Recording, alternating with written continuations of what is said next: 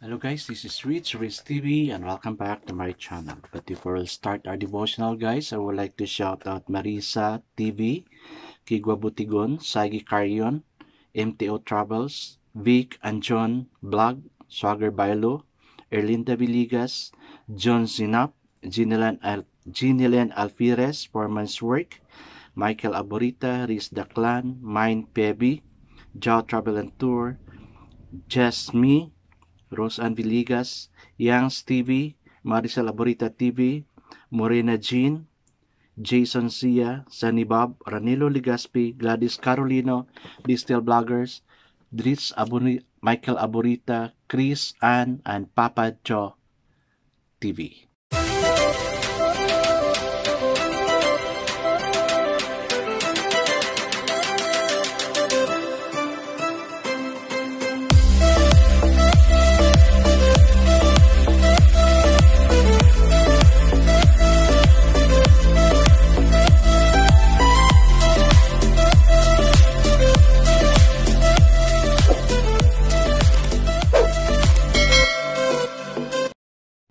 Hey guys, praise God for natapos na araw. Praise God sa successful na day. Praise God din sa mga productive na nagawa natin, no? Sa mga area of responsibilities natin kung saan man tayo nagtatrabaho, no? Okay guys, so let's now proceed to our devotional. Let's open our Bible to Acts chapter 8 verse 26 to 35.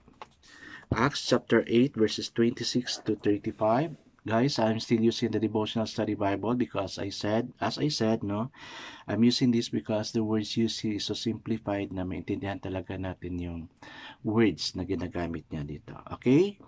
Acts chapter 8 verses 26 to 35.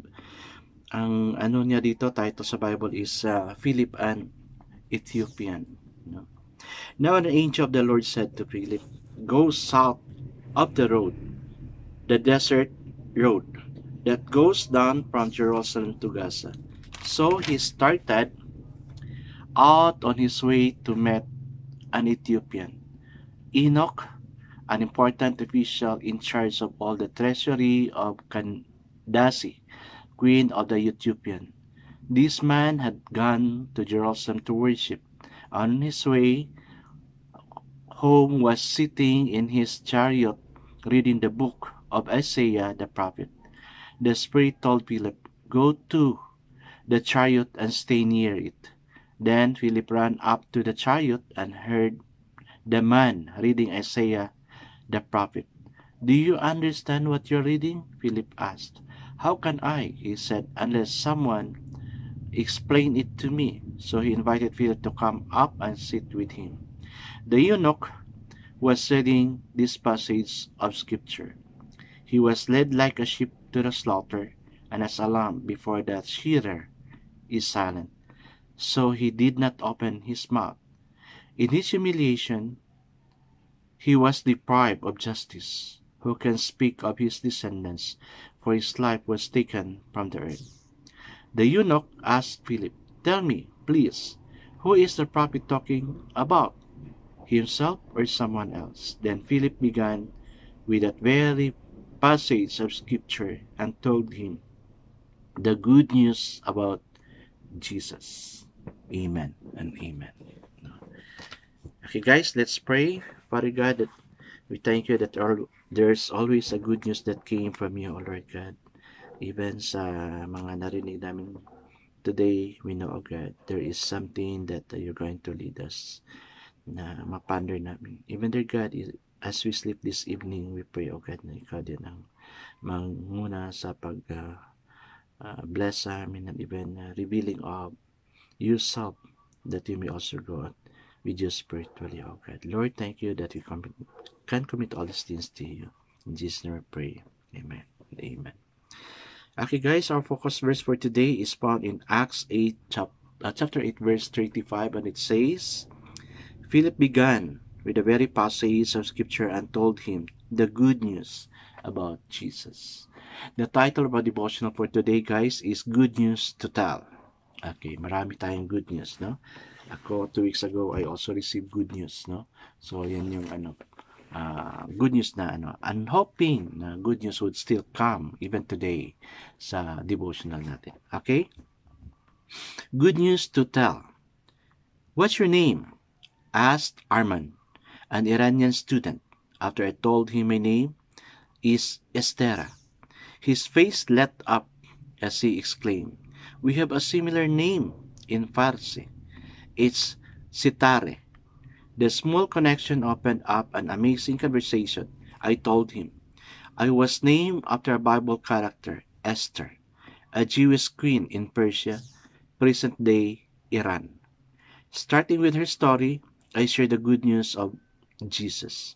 As a result of our conversation, Arman started attending a weekly Bible study to learn more about Christ. One of Jesus' followers, Philip, guided by the Holy Spirit, asked questions that ignited a conversation with an Ethiopian official traveling in his chariot.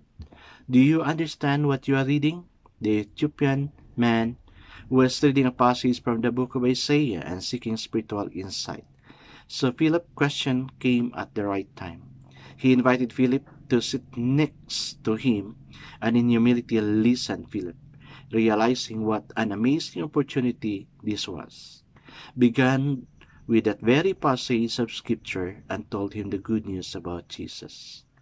Like Philip, we too have good news to tell.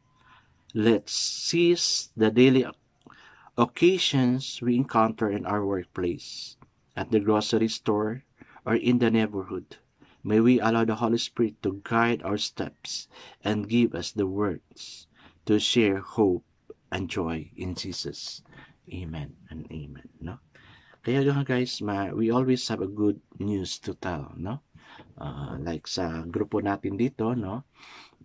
I'm sharing you good news, and of course to those mga prayer request na binibigay nyo sa akin, no, that was also a good news, so I could pray for you, and good news also na may progress yung mga pinipray natin. I know guys na hindi lang ako napipray sa situation, no, particularly sa situation ni General Alvarez and Julian, but I know you too are praying for them also, no.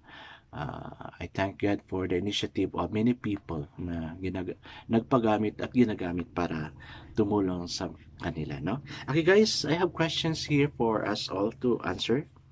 How will you prepare yourself to be more open to speaking to others about Jesus? Okay, as I said, no, I'm starting my day with prayer and devotional. So, yun yung morning devotion ko. And I'm also sharing this evening devotion ko sa inyo. Kasi guys, dati yung devotional ko, no, ano siya, 7 o'clock in the morning. Pero, kukunti lang yung pumupunta, kaya many suggested na to transfer my devotional at 8. Sabi ko, okay, kasi naman, I also have my devotional in the evening. So, ito, ginagamit ko rin tong devotional ko para makashare sa inyo this good news. And that is my preparation, a preparation that I'm doing. What encouragement do you gain from Philip's example? Okay. Although ako yung nagsishare ng words sa inyo, but I'm so inspired if you're going to comment positive words also, and even gaya ng ginawa ni General Alvarez kagabi, no, na to pray for her 2 children. Then as I played over sa video niya, nakita ko na yung papa niya rin pala is may kapansanan din. So sabi ko, Lord, Janelle really needs our prayer, no? Sana hindi lang ako ang magpray sa kanya, but I encourage you na tayong lahat magpray talaga sa kanya, no? And even to Julian or sa inyo man, kung ano yung mga concerns ninyo, you can drop your prayer items, no?